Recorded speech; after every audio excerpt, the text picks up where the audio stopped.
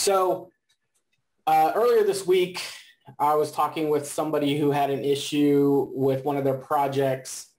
They had fields where people could they could attach documents. And they wanted to be able to attach documents, but not allow the people to download documents. So one person would be uploading, PHI forms, that kind of thing, consents, any documents that are related to whoever that participant was. And then downstream, other users were going to be able to see these documents, but they didn't want to be able to download them because they had PHI and that kind of stuff. And they were using the file embed upload embed module, which allows you to see the document in the web page. But I'm just going to show you how to do this with just the file upload field, because we don't need to view the document right now. I just want to show you how to use CSS to hide the download link once something has been uploaded. Okay. Because the issue is when you have a field, so let me get back in here. So in this project, when you have an upload field type, you basically just set it as file upload. And what REDCap does is it gives you an upload file link. But then if you have, so if we look at this, I just have two documents here that just so I can show you. When I click file upload, and I'm just going to choose a document that I have here as a PDF, and I'll upload it, the file upload link changes now. It gives you a link, and if I click on this, it's going to open it up. It's going to allow me to save it again. So if I had PHI, anybody being able to view this would be able to download this. And I can't set this field to read only because then you wouldn't be able to use it. You wouldn't be able to upload anything because you would see it like this, but you wouldn't be able to click on anything. And so you need to be able to hide this download link. And so what I did was, what I always do is I'll right click on something and look at the inspect tab, the inspect window. And if everybody can see that, this is the class for that link. And so it's hidden here in this, it's an A tag, it's an anchor tag, which is what a hyperlink is. And it has a class of file download link. So that gives me something to hook onto to hide it, because if the upload file link had the same class as the download file link, I wouldn't be able to hide it because it would hide both of them. So if I right click on this and click inspect, you'll see here that REDCap gives it a class of file upload link. And then as soon as you upload a file, it runs some code while it's changing everything, and it updates the display and displays this download link and gives you these new options to either upload a new version or remove. So to hide that, all I need to do is set the display for any anchor tags that have this file download link class to where they're not being displayed. So I can do that just, in here, if we just go up to, so if I click on this to where this is the last element that I'm looking at in the inspect tag, and I just click in here and I add a new rule, display is none, and I set it to important because that overrides any other rules that I have, and I just hit enter. Now what I've done is I've added a new rule locally in this web page, and if I click back over here, you can see that link is gone. So let me move this over so you can see it.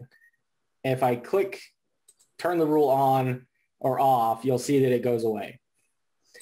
Now, the problem with doing it this way is that it goes away. This rule disappears as soon as I leave this survey. So if I reload this and upload this again,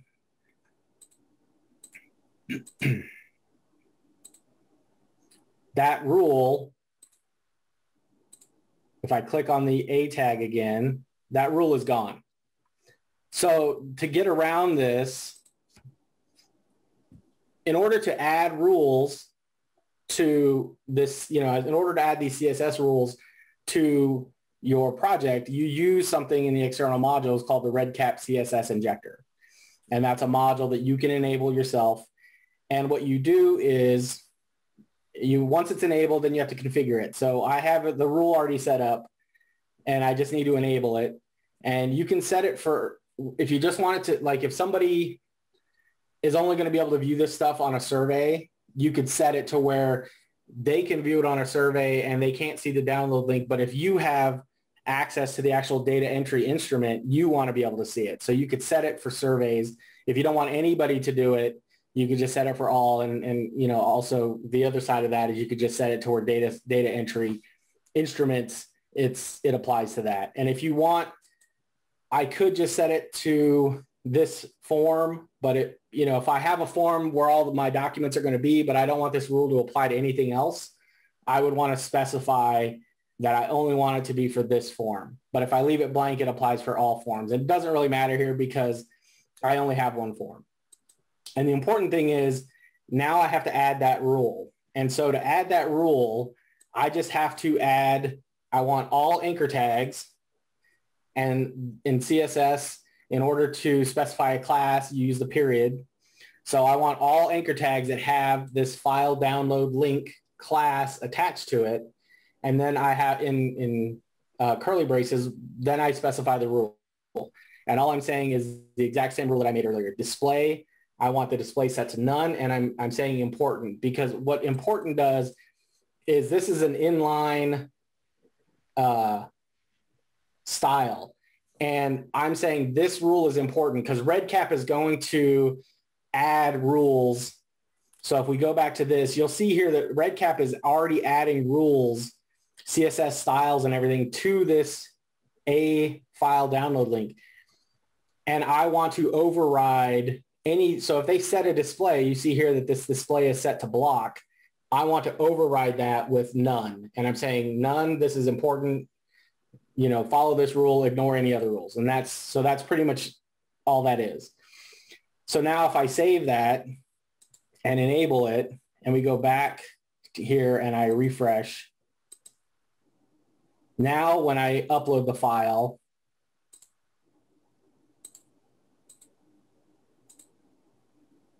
it doesn't even give me a link. It just gives me the option to either upload a new version or remove the file. And if I remove the file, I get the upload file link back again.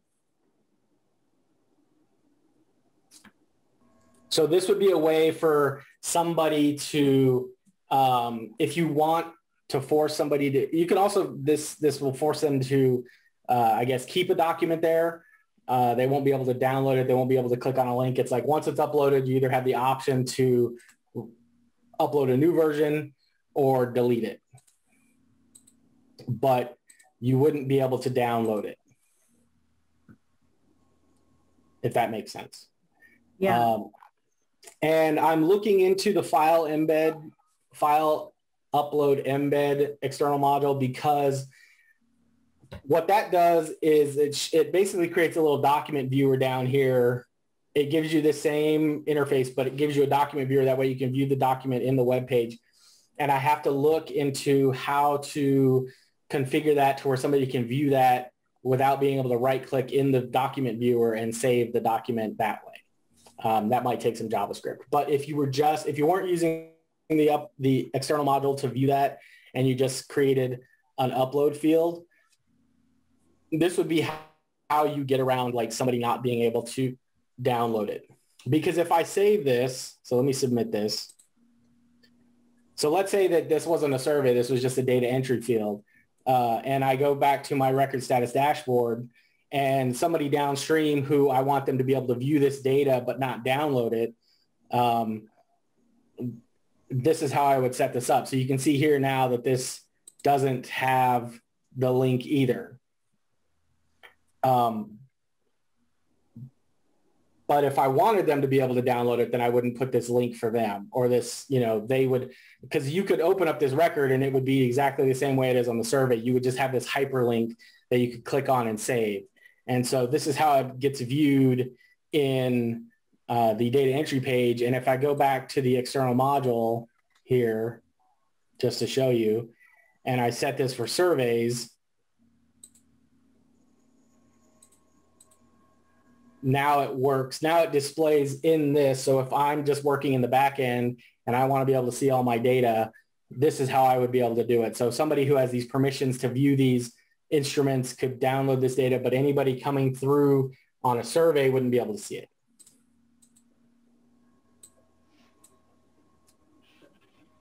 My question is not related to exactly what you're talking about, but if somebody does remove the file or upload a new version, I'm assuming that the logging tracks those as well, or? Yes.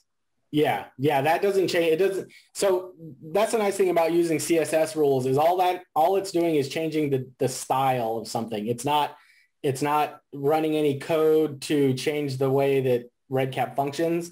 So all the history and all the logging and everything is still working. And really this link is still here. It just isn't being displayed.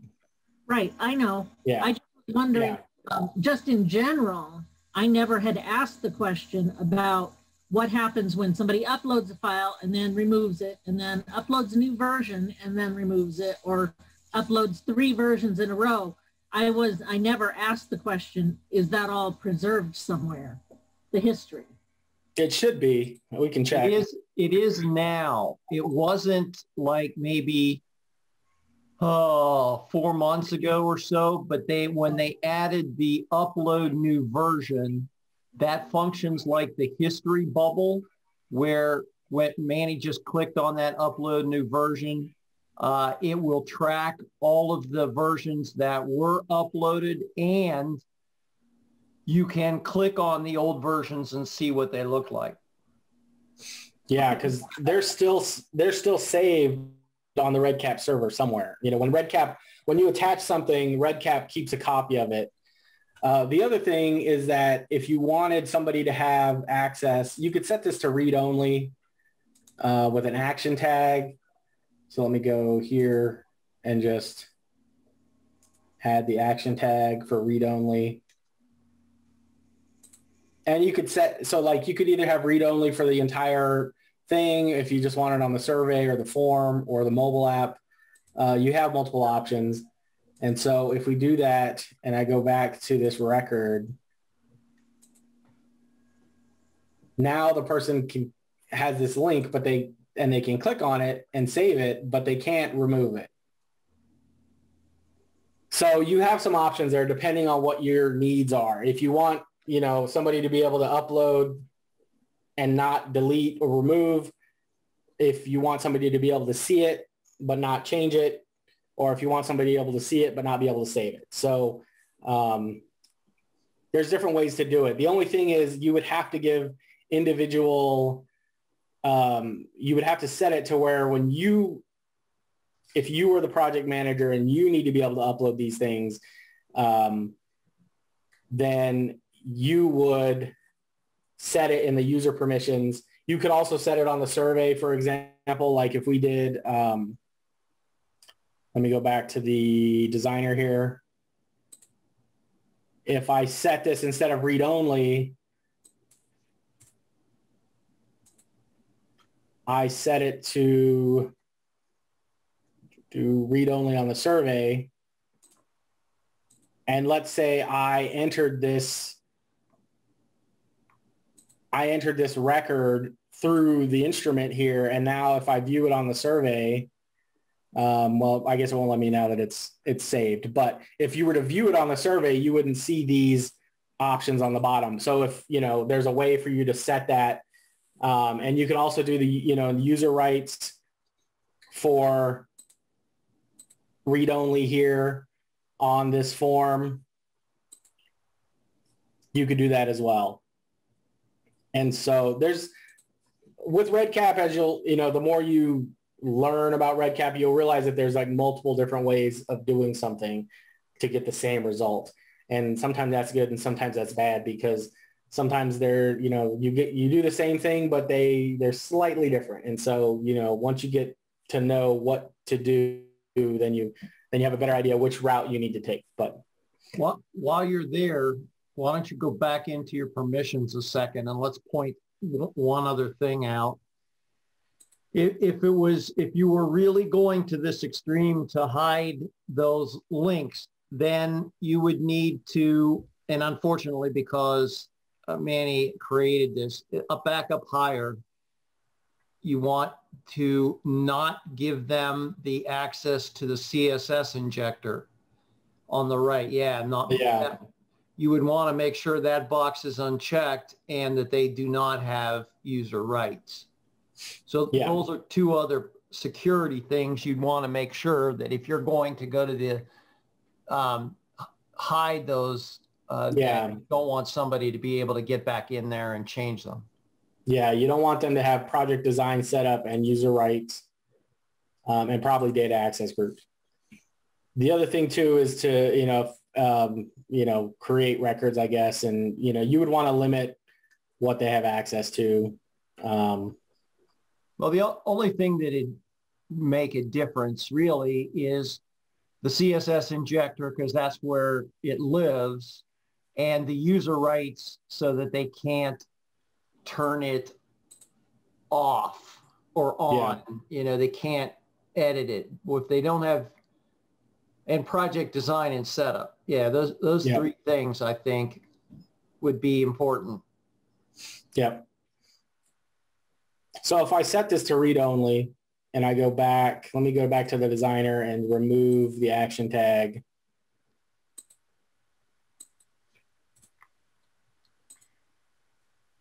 And now I have read-only access for the entire form because I set it up in the user permissions. Those are gone now. So if I had if I set Terry up as a user and I only gave him read-only access, this is what he would see. But then me as a super user or as a project manager, I would be able to still have those options to remove it or delete it or upload a new version, that kind of thing. And so that's another way to lock it down, is through the user access, user rights.